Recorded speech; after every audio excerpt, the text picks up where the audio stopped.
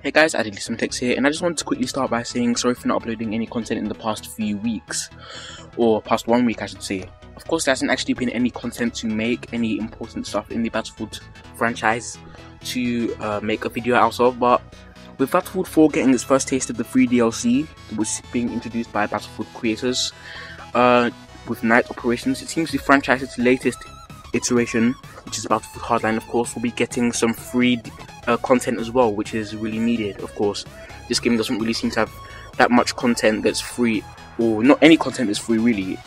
And so, announced over on the official Battlefield site, Battlefield Hardline's new DLC Blackout is set to be included in the game's next title update and will include new maps, weapons, camos, and much more, all for free. That's the best part.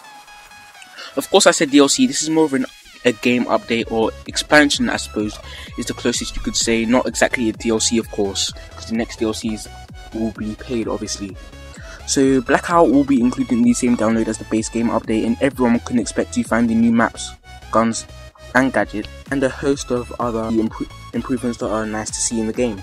So this new content is organised under a central theme, the Cloak of Darkness, hence the term Blackout.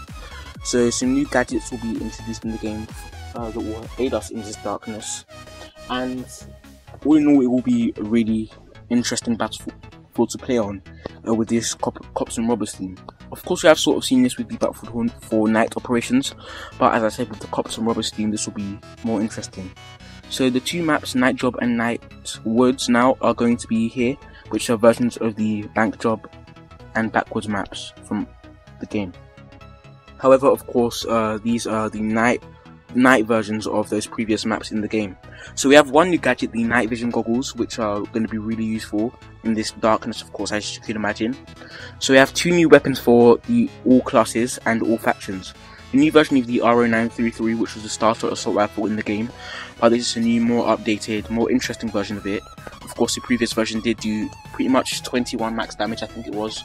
Or was it? Or in fact, maybe even lower, which isn't very impressive. And a new battle rifle, which are mainly for the enforcer classes, but these weapons are going to be for all classes and factions, so cops as well as robbers team. So new music in the cars in certain game modes such as Hotwire, of course. We have music in the objective cars, as well as camos, assignments, patches, and much more will be introduced in Blackout.